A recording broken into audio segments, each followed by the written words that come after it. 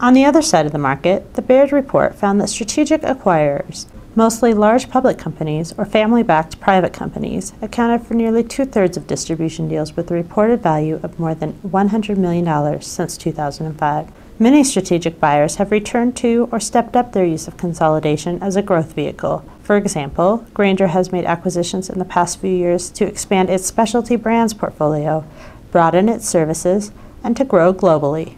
Motion Industries, a power transmission product distributor, has grown geographically and has expanded its reach in industrial supplies through a series of acquisitions.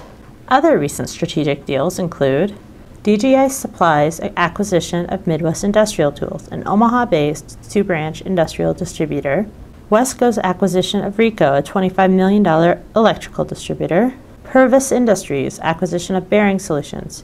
Purvis has also made previous acquisitions of power transmission and bearing distributors, and Interline Brands' acquisition of Northern Colorado Paper. Lincoln International's Kurt Tatham says large public strategic buyers are driven by growth expectations and high cash balances. And then you have the strategics who for so long, obviously during the downturn, were focused on, frankly, reducing expenses and managing their own businesses. There was a bunker mentality there for quite some time, and now they're much more focused on top-line growth.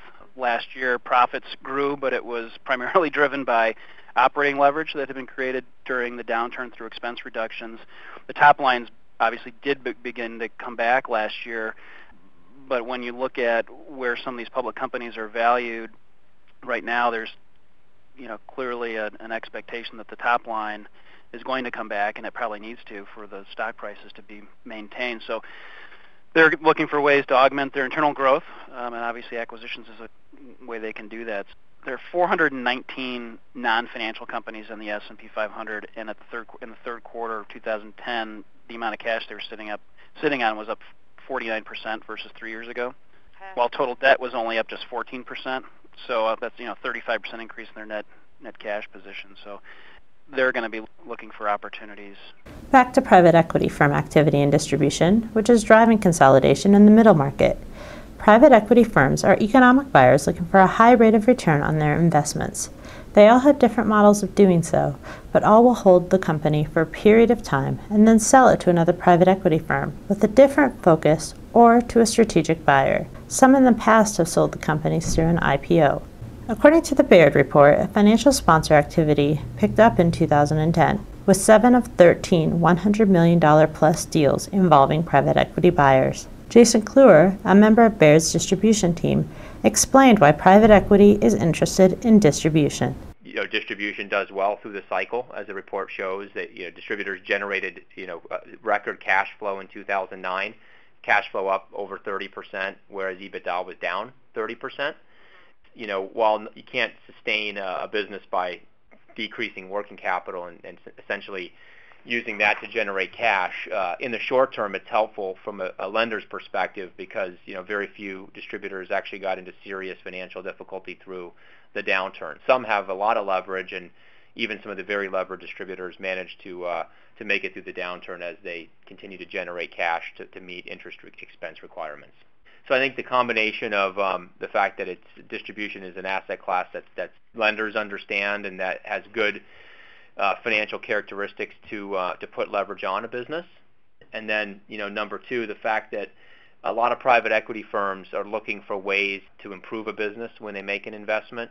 In distribution tends to offer a lot of ways to do that. You can do that through acquisitions. The sector is still highly fragmented, and a lot of sponsors will invest in a platform with the strategy of going after, often more aggressively, some of the targets that the company may have been in discussions with for years but had not yet kind of completed those transactions. There's new geographies.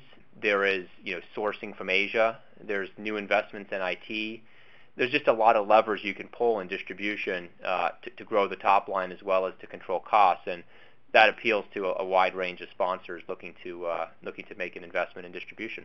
Platform businesses are most attractive to these firms. Platform characteristics include breadth and depth of the corporate and branch management team, IT systems, value-added services, defensible market position, scalability, and diversity of customer and supplier base.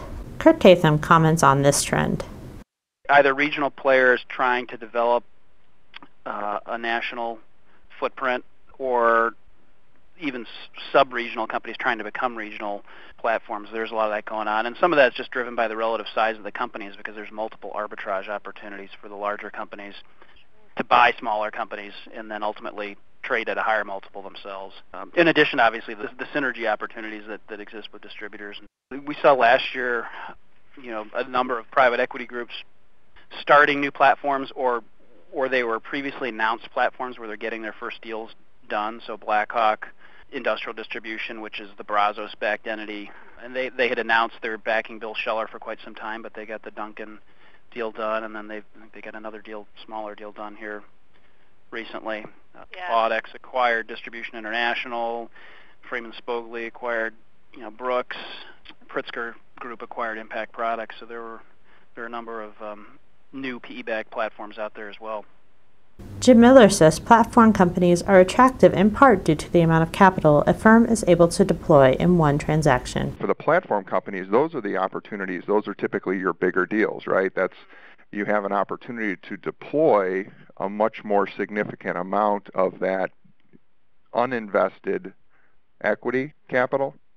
And, so you have a true, sizable platform, and it is a feeding frenzy right now.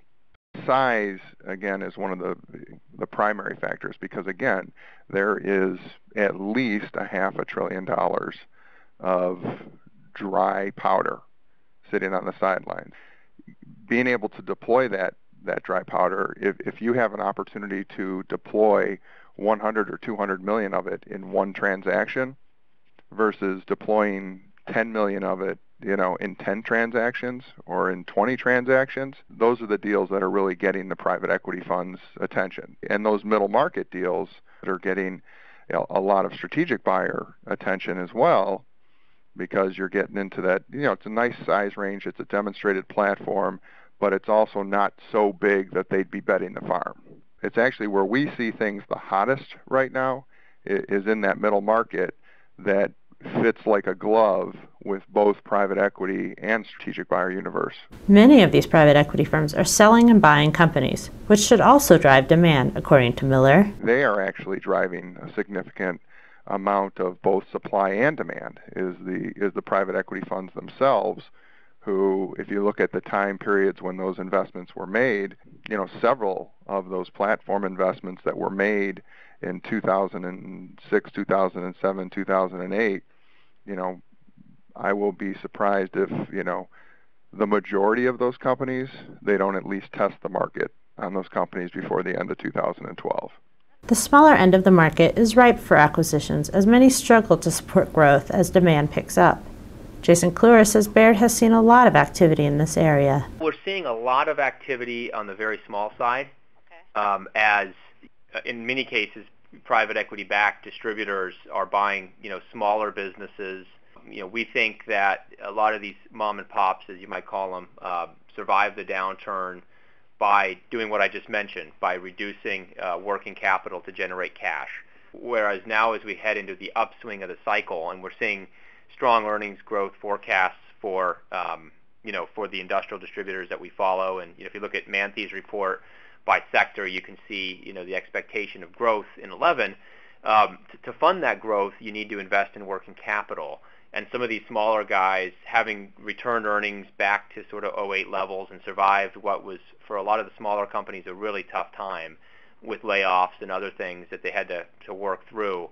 The question is, do you go back to your lenders and try to continue to invest in the business, or do you think this is a better time to sell? And in many cases, there's more receptivity on the part of the smaller industrial distributors to a sale. At the same time, there's private equity in the space. There's larger distributors looking for different ways to grow the top line. So I think we lost a couple years when there was so much uncertainty on future earnings, particularly in 2009, that M&A just kind of came to a standstill. Now there's just the natural exits as some of these owners approach retirement, and earnings are back to a level where it makes sense for them to think about an exit. That, combined with the question of whether and how much additional financing they can get to support working capital investment, and then finally the fact that the big are getting bigger. I mean, there's more and more investment in IT. There's a bigger difference between a Grainger in terms of their buying power, in terms of their sourcing, versus a mom and pop today than there might have been 10 years ago. So it's becoming more and more competitive, and all of that favors large distributors, and it can be a driver of M&A. Kurt Tatham says that many companies are more open to selling now. In 2008 and 2009, people saw some of their competitors just go out of business. I think that was a fairly frightening experience for a lot of people, and so I think they thought, if there's an opportunity to monetize the business, take some chips off the table, and avoid the unknown operating risks that exist in this world, whether it's oil prices or Japanese earthquakes or Al-Qaeda, or there's some things that you can manage your business, but there's certain things you just can't control. All of this activity we are seeing